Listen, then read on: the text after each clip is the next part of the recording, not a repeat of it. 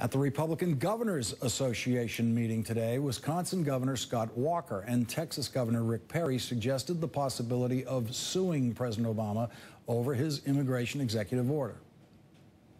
I wouldn't push a shutdown. I think you go to court. And you would go to the courts. You wouldn't do this legislatively. I go to the courts because I think there's a pretty compelling argument. Greg Abbott, who is the new incoming governor of Texas, who, by the way, is going to be just a fabulous governor, his job description over the last 6 years, when he was asked, what do?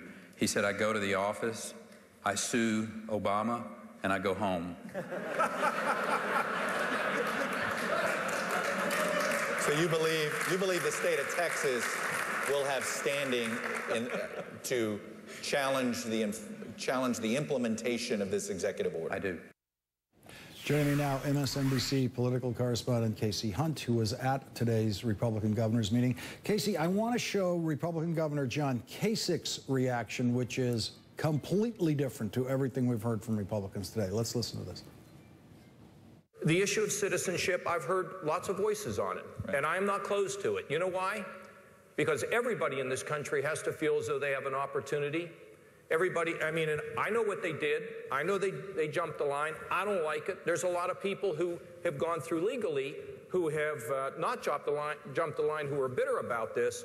But at the end of the day, it may be necessary. I'm open to it. I will tell you that. I'm open to it.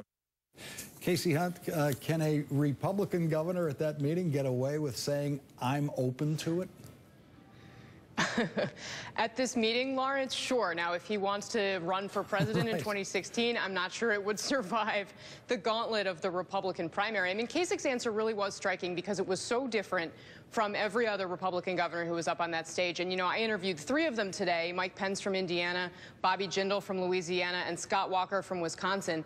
And I pressed all of them after they discussed their opposition to this executive order on what they would do with the millions of people who are here illegally. There's something that has to be done, and they all do acknowledge that this is a problem, but they can't come up with a policy prescription. All they say is, we need to secure the border. And I think, you know, as we look ahead to 2016, that's really going to be the tough spot that some of these potential candidates are in. Chris Christie was also asked today whether or not he would overturn this executive order if he were to get elected president. He refused to answer because he said it was a hypothetical. But I think the first person that you might ask about this subject on the Republican side is actually Mitt Romney. And he learned the hard way about what the primary process can do on this issue to set you up badly for the general election. Kasich, did anyone explain to Chris Christie today that every question asked of a presidential candidate is a hypothetical?